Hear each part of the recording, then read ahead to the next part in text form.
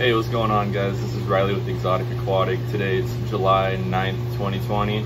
We got a really nice saltwater shipment in today. A couple of things I wanted to go over. We got a few really neat fish in today. First off, we got a blue throat trigger. These guys are really crazy. Reef safe triggerfish, very peaceful, very passive.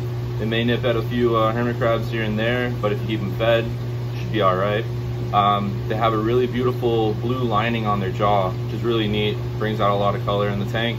Awesome fish to have in a reef system. Next fish is a yellow mimic tang, also known as a chocolate tang. As juveniles, these guys are bright yellow, beautiful, looks just like an actual Zebrasoma yellow tang.